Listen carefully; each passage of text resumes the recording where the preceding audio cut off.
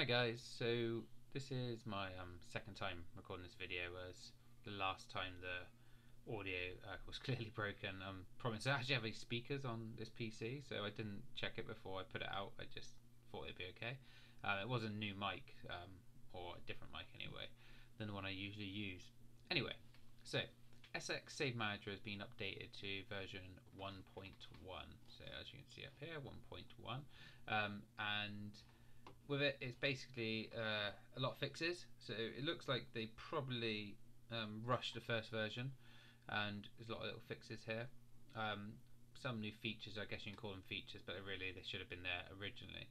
So I actually haven't used this SX Save Manager yet, as I still trust the homebrew version I use. I cannot remember for the love of me what version I use, but there's a Save Manager on homebrew that is a little bit better than this one at the moment. It's been around for a year or so. I've used it for managing a couple of saves, and I think ultimately it just works better for until this one is up and running. I will be switching over to SX just because I think SX having all the same app or same what's the word I'm looking for? All the same, exactly the same product. So SX Save Manager, installer, dumper, all these things that are managed by SX. I think it'll be better to have them all the same, just for ease of use, getting used to what buttons do things and so forth. Also the way it looks.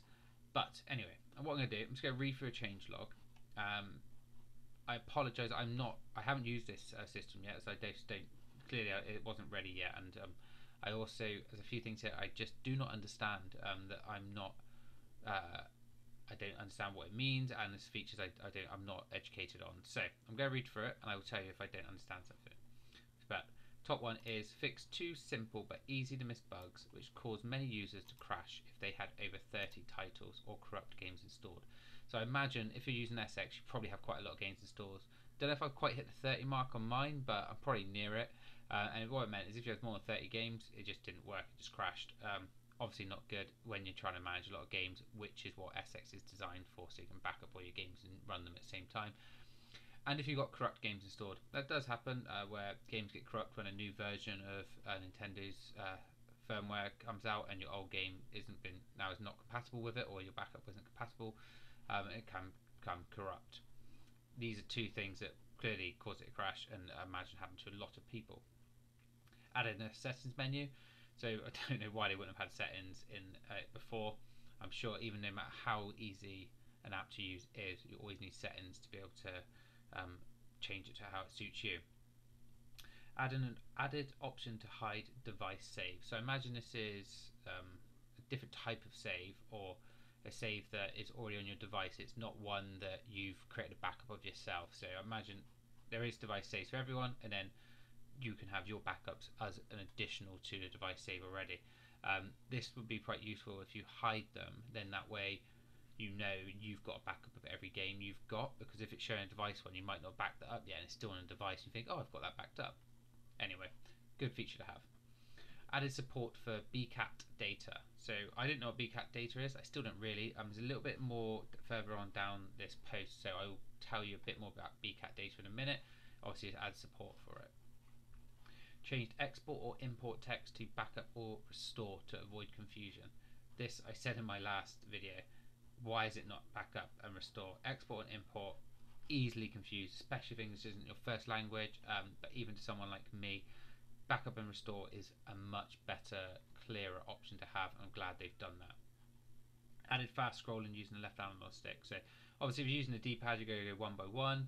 Now you can use your left analog stick to quickly scroll through all your titles. Obviously if you've got more than 30, it's going to be a good thing to scroll quickly.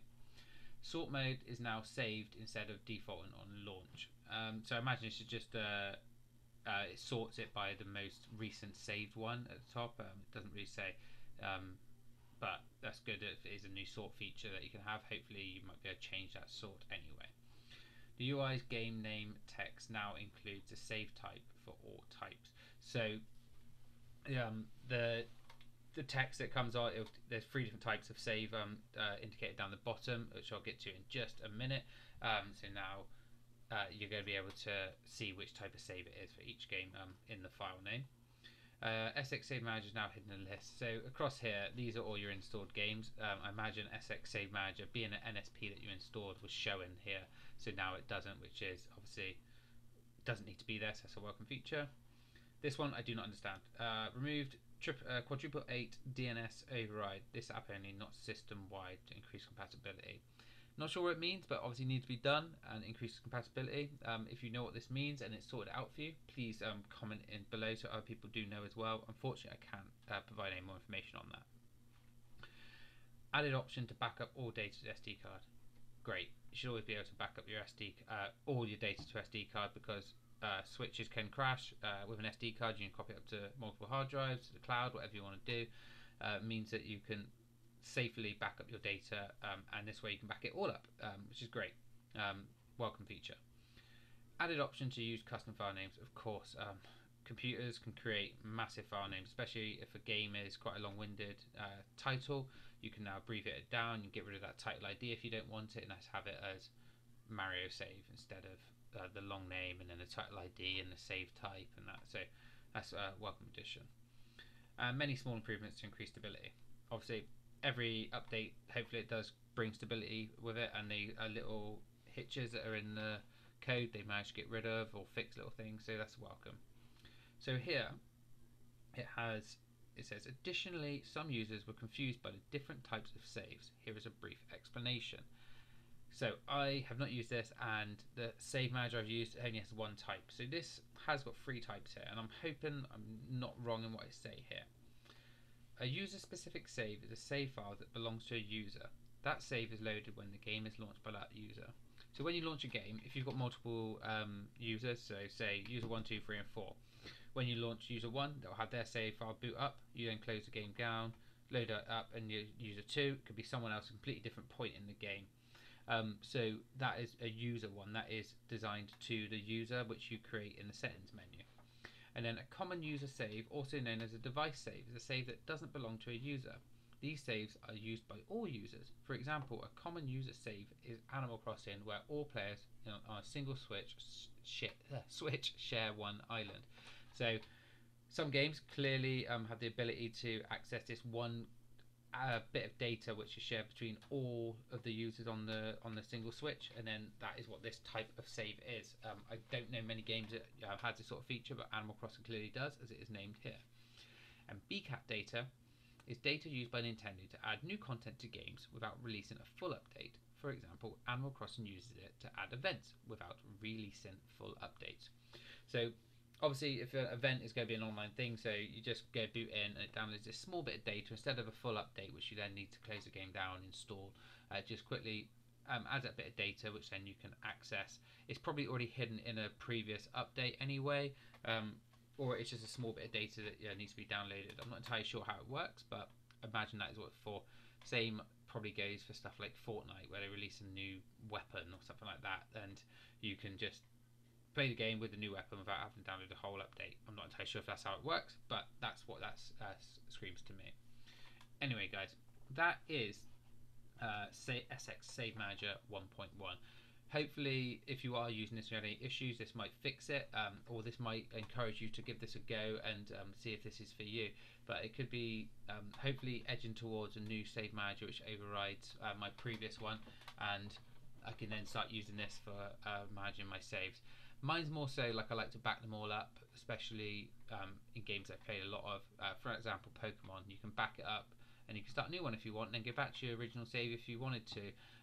Or it's one of these games that you spend like 100 hours playing. You might want to restart Zelda and you don't want to lose your previous save, then this is definitely for you. I know people who edited Pokemon saves to add new Pokemon to their game, but anyway, hopefully this is brought out the news to you and you're happy with this, and hopefully the audio on this one is a lot better than the last one. Anyway, guys, I really appreciate you standing by and giving us another go. Anyway, thank you.